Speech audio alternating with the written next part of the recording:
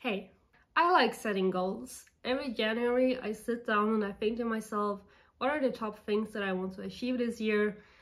But oftentimes, I end up not hitting those goals. And my guess is that whoever is watching this video is the same. In that case, this is for you. So earlier this year, I came across something called the 12-week year.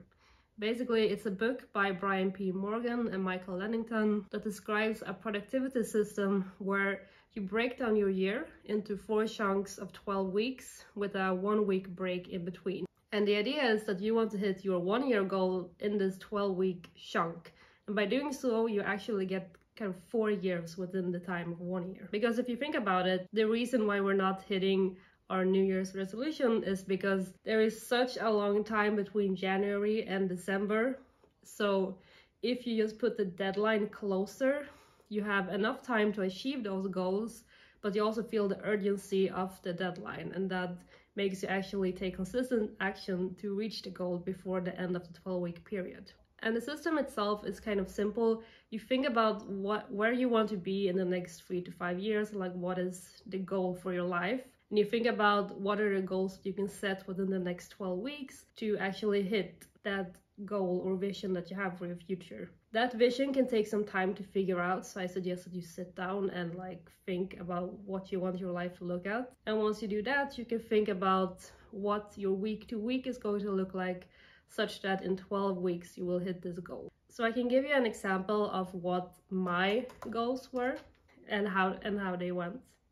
So my first goal was very ambitious. I wanted to finish the current research project that I am doing now, and I did not.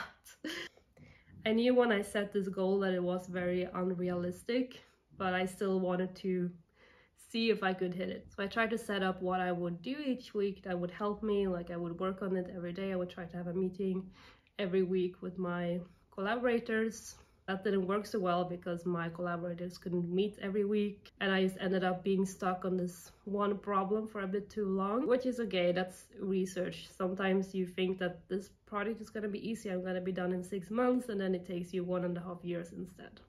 I will say that knowing that the 12-week was going to end and that I had set this goal made me really work harder and want to solve this, but I also knew that it was unrealistic to finish this within 12 weeks. I am very happy because my second goal was that I wanted to get 100 subscribers on YouTube, and if I look at my analytics at the moment, I have 109 subscribers, so good for me. I did it. With this goal, I really tried to publish once a week, which I did most weeks, but the last few weeks have been very busy, so I just didn't have time for it. I'm still happy that I managed to hit my goal, so thank you to anyone who subscribed. I don't know why. My third and final goal was that I wanted to get into the best shape of my life. I am not in the best physical shape of my life. Reason why I set this goal is because also at the beginning of this year, I did this circle of life exercise that I think I saw in one of Ali Abdaal's videos, where you look at different areas of your life, say work, relationships, health, and you give yourself a score out of 10, like how satisfied you are with yourself in these different areas of your life. And I realized that I was pretty satisfied with the work and relationship part of my life, but the health part was the one that I was the least satisfied with. So this year I really want to take action to get into good physical shape and take care of myself. I think I did well in the beginning of this. I went to the gym, I was eating very healthily.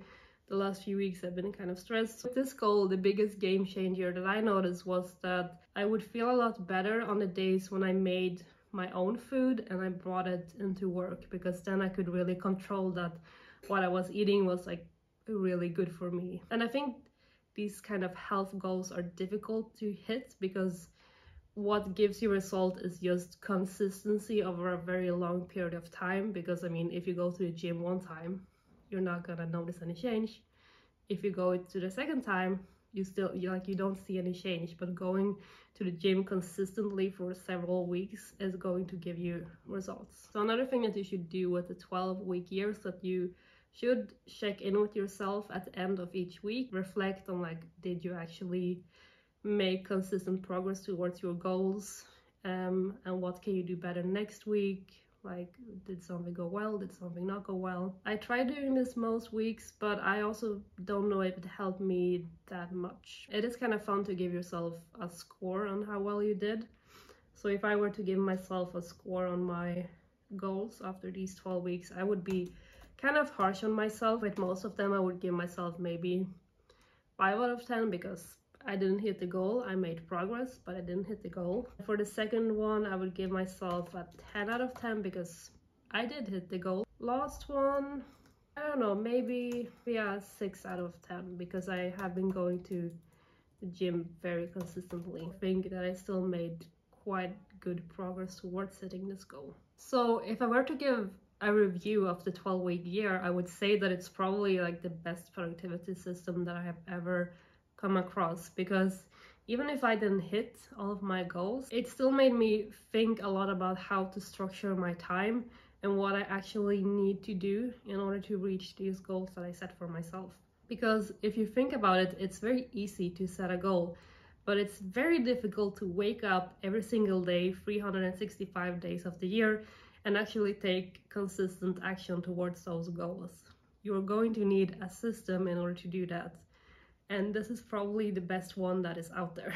Even if I didn't hit my goals, I still made a lot more progress than I would have made if I just set some goals in January and then didn't think about them until December. So I was thinking that maybe we could set some new 12-week year goal together and you can do it along with me. But I think I would set similar goals. So the first one will be, I want to finish the current research project that I'm doing. Once again, this is probably unrealistic because this is a pretty involved project, so it's going to take me time. But I find it difficult to break this goal down into like, I just want to make progress on the project, because that could mean anything. So I think this is the most concrete goal that I can set for this project. So second goal is maybe that I want to hit 200 subscribers on YouTube. This goal is just that I want to try and make videos consistently, but it's easier to put a number to it that I can actually measure and which will motivate me when I don't feel like putting on my camera.